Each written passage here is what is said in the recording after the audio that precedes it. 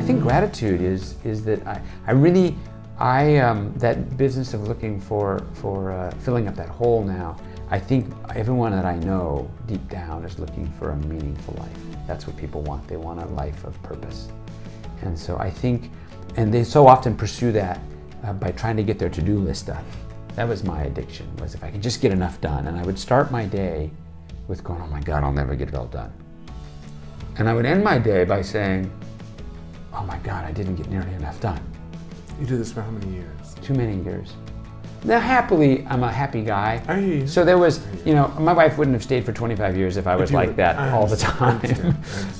So you know, just the last couple of years were rough. And there were rough years here and there, but there were many beautiful years because both of us had the good sense to be grateful and to do this business.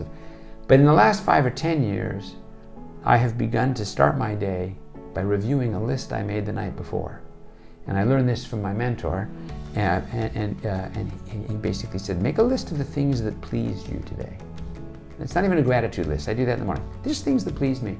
I had a great cup of coffee. I had an incredible conversation with this guy, Lance, and the twinkle in his eye, which I will remember when I leave here, and your smile, that's going to go on the list. Like, what a thing to sit with somebody, look at this smile and this twinkle, right? If you don't see that, then you're not seeing clearly, right? So that they say the light of the soul is through the eyes. Yeah, that's right. That's from the Bible. I believe that. And so I make a list of things that pleased me. A cute girl on the train smiled at me. I could tell from her eyes because her mouth was covered, you know.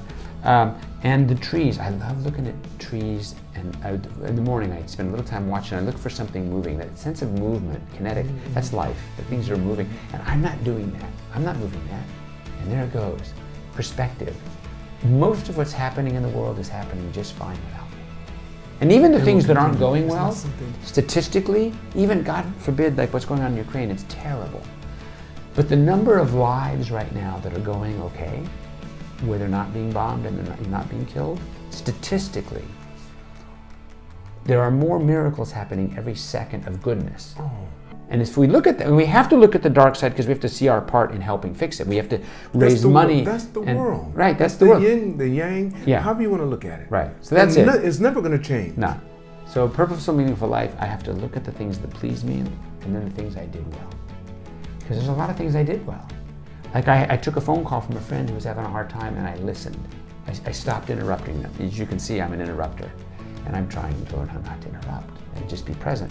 So that list, I review that list in the morning, and I go, "Wow, I had a great day yesterday." And then I thank God for I make a gratitude list. I look out the window and I meditate a little bit, just how I'm grateful for just the people going by and the sun and the rain and whatever. My health, that I was able to run last night, you know. And then I look in the mirror and I review that list and I go, "You did a good job yesterday. Let's start with that today and even do better."